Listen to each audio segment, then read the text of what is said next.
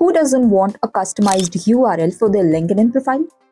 Knowing that this is one of the significant tools to brand ourselves for the career growth perspective, we all add our LinkedIn profile URLs to our resumes or business cards. So, don't just consider your profile to look engaging, but also make your profile URL look appealing and unique. So, let's get into the process. On your LinkedIn homepage, click on Me, click on View Profile. Now click on the pencil icon before the Public Profile and URL option. Now here, you'll get the option to edit your custom URL.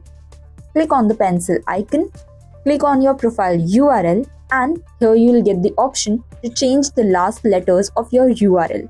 Type your new URL and click on Save. Once done, you can see new profile URL by going back to your profile on LinkedIn. But before starting the steps, there are some rules to keep in mind. There should be minimum of 3 and a maximum of 100 characters in your URL. There will be no space, symbols or special characters in the URL. All the letters will be in lowercase. You have to create a unique URL for your profile. This means that if some other user already has the same URL as yours, LinkedIn won't approve yours. So, it's better to create 2 or more backup URLs for your profile.